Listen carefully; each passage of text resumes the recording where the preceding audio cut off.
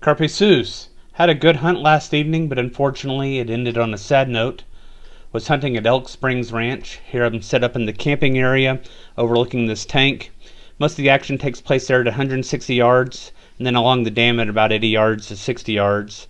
Here's another view of the dam. Here we see a white-tailed deer, one of the many animals they have at Elk Springs Ranch.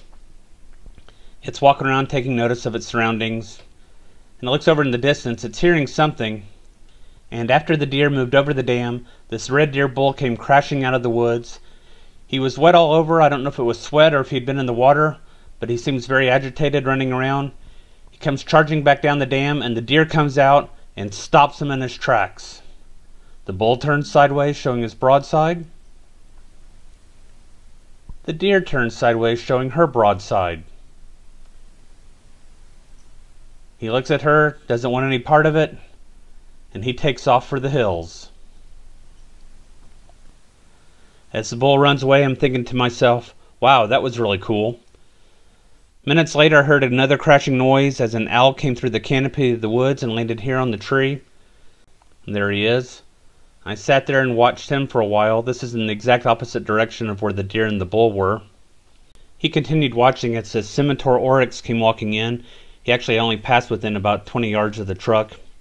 These became extinct in the wild back in 2000, and through conservation efforts were reintroduced into the wild in 2016 and are now just listed as being critically endangered.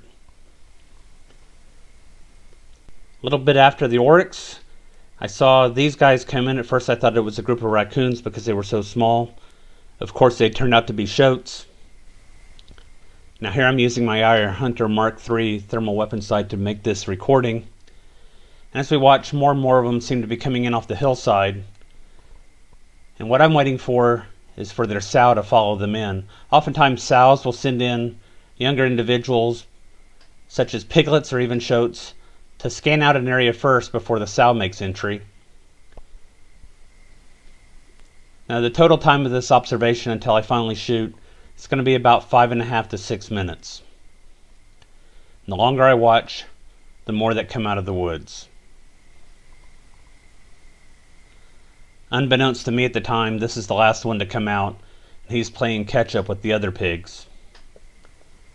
However, as they continue to advance, I'm continually doing my scans and I'm checking back to see if there's a sow following them, hoping for the sow or sows in order to make my shot.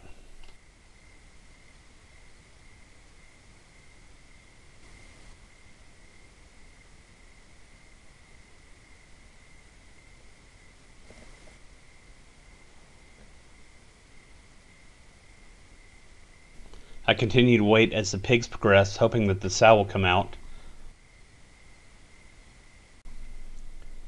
Now here I'm shooting 6.5 Grendel with Hornady SST 123 grain ammo and a Surefire Genesis suppressor.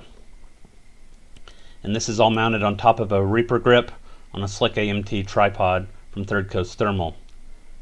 At this point the pigs are getting pretty close. One last check for the sow. No sows coming.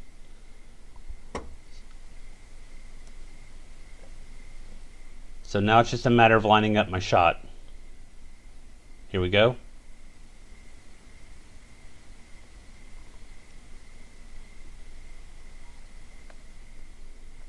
And with the second shot, the recorder died. You always hear how tough hogs are. Well, a little shoat weighing less than 31 pounds is absolutely no match for a shot to the top of the head that then explodes out of the back of the head, dropping it in place.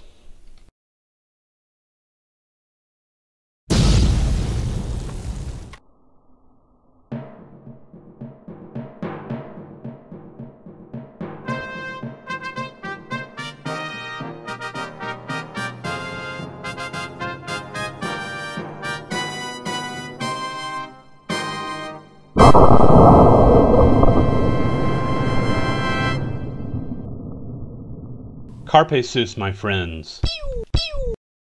This is the DVR used in last night's hunt. It has been in service for the last 2 years. It's been on 4 different rifles, both .308 caliber and 6.5 Grendel. It has been on literally hundreds of hunts, and last night it finally failed.